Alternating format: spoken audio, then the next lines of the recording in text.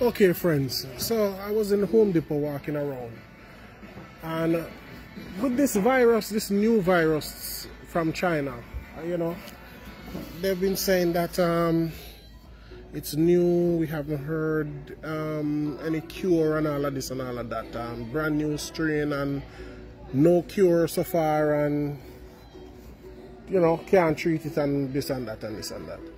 But the name was kind of ringing a bell, right? Because I know I see the name there before. I hear about the name there before. So anyway, at one point, I remember that we had to do something one time, and we were reading the back of a simple Lysol can. Regular Lysol, everyday cleaning. And what happened with the Lysol can was, on the back of the Lysol can prevents germs, this, that. Right here, you can see for yourself, human coronavirus. See it right there, sir? Right beside type 2, human coronavirus.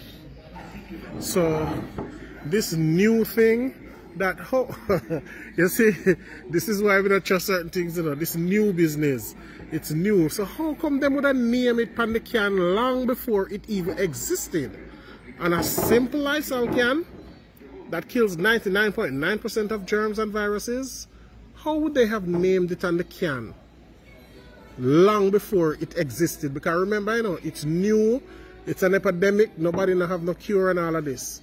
Just food for thought. But I'm glad I remembered it.